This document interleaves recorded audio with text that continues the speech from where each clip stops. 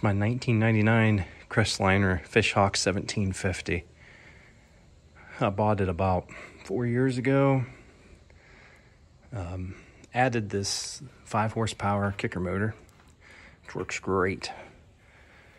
Got a 90 horse Johnson on it. You can see the room it's got. It's got a lot of room. It's pretty wide beam on it.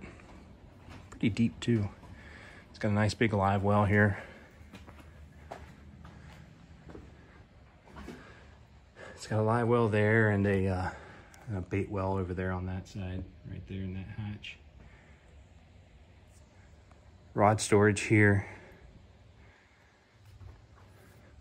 And then of course you got storage over there and right here below this toolbox that I've got.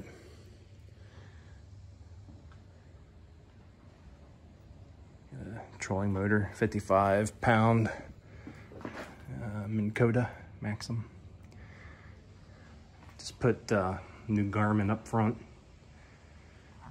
We've got a Humminbird back here on the dash.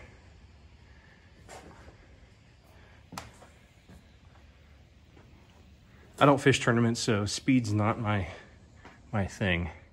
I know there's a lot of guys that get caught up into the speed thing. But there you can see the Humminbird on the dash.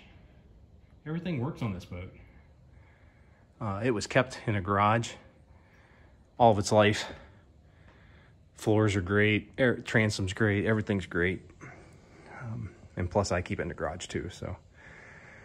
You know, I kind of get, and it's kind of funny, guys talk about, well, you get the maximum horsepower and all this, and it's great if you can, but I mean, this boat's on the placard rated for 115 horse, but this 90 goes along just fine. I mean, with me and 2 other guys and equipment, everything, it still runs 36.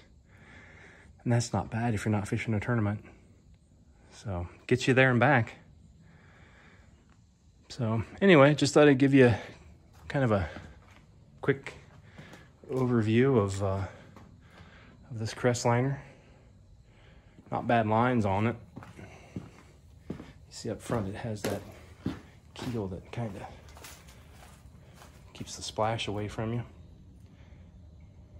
So, anyway, thanks guys.